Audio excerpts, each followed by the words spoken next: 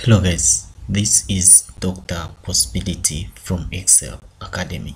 Kindly make sure that you subscribe to our YouTube channel and make sure that you register with Excel Academy. In this video, I'm just going to do some examples from exam questions on algebraic laws of sets. So let's quickly get started, and remember, this is our part 2. To have access to our part 1, make sure that you register with Excel Academy.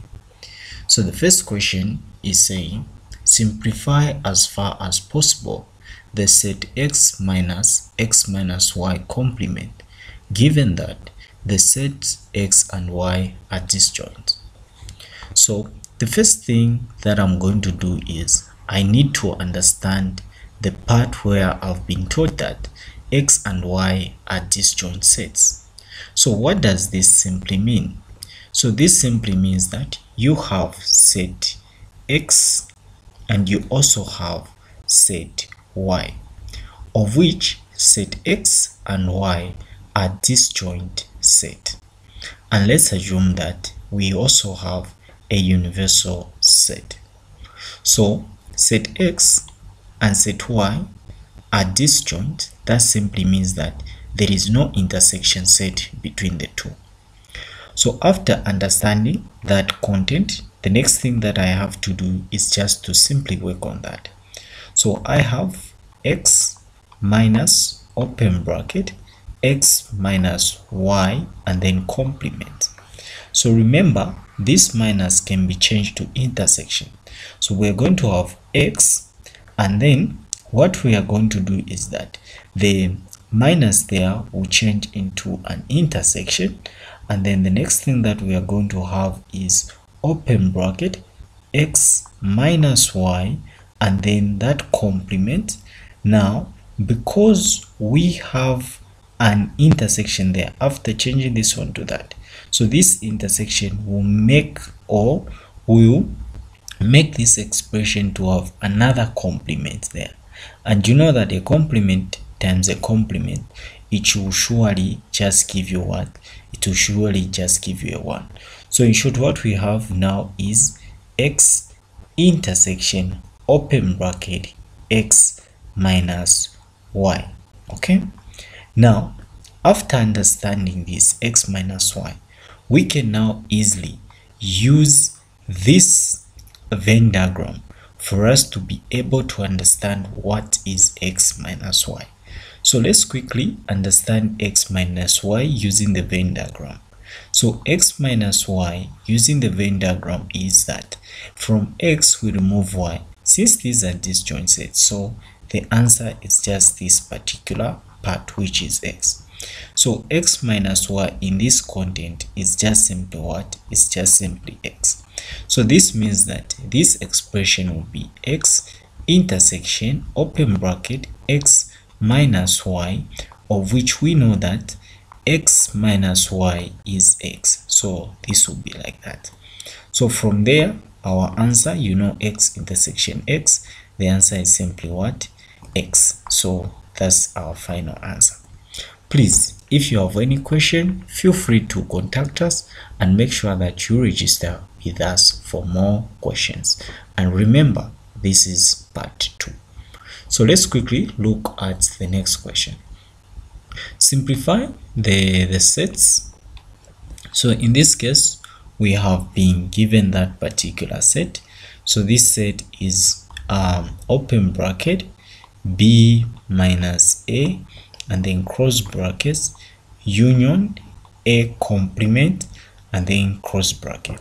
So remember, the inside part can be changed to b intersection a complement, and then cross bracket you can have union a complement. So after doing that, we can simply use the distributive law. So using the distributive law, we are going to have open bracket a complement, this a complement, union, this union, and then b, and then we have that, and then we say intersection, that intersection there, then we have a complement intersection, so a complement union. Okay, we are going to pick that union there, not an intersection. So from there, this will be our union, a complement. Okay, so that a complement there.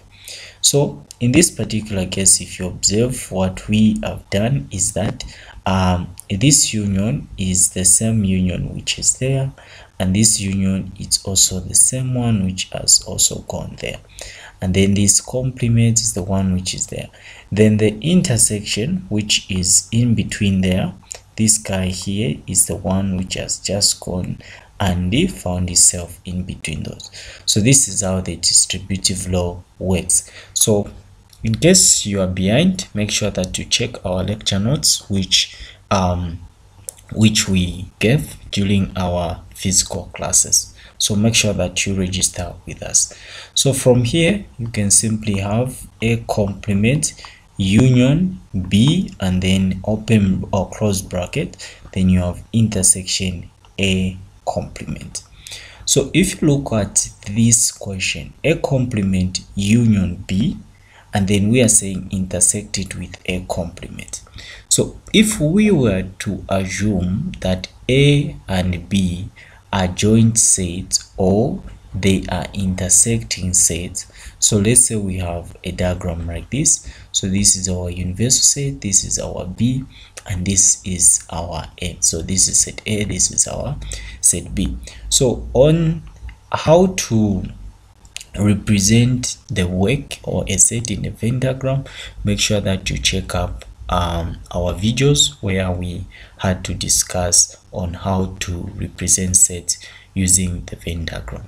So we are going to say a complement union B, a complement union B. So a complement is just this particular part. So this is a complement like that. So we have that, and then a complement union B. So we are just going to add that part to make a union B. So in short, the yellow guy is just simply representing a complement union B.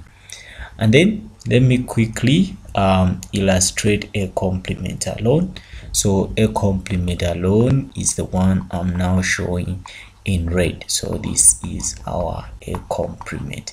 So guys, if you have problems on how to show sets using the Venn diagram, you can simply check out our videos on how to show a set using a Venn diagram, or you can register with us.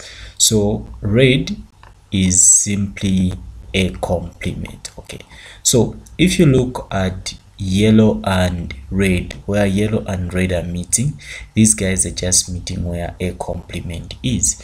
So that simply means that our final answer here is just simply a complement. So a complement was the final answer in this particular question. All right guys, if you have questions, you can leave them in the comment section, or you can just simply register with Excel Academy by WhatsApping us on those lines. Thank you very much for joining me. This was Dr. Possibility from Excel Academy.